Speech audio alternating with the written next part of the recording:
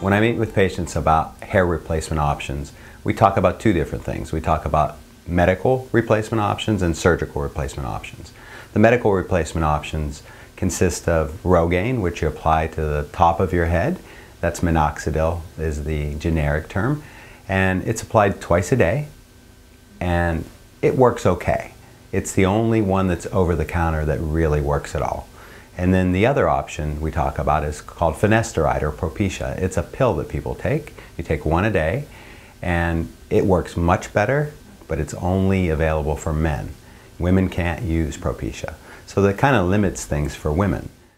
As far as surgical options, there's only one good option, and that is follicular unit transplantation. And basically what we do with that is we take hair from the back of the head. That place is pre-programmed from birth to never be lost, and we put that hair up on the front. If this hair is pre-programmed to be lost at a certain age, and that's why we start to lose hair at different ages depending on your genetic predisposition. So transplantation options tend to be the best option for someone who's got significant amount of hair loss, and also it tends to be something that lasts the rest of your life, so it's a nice option to do.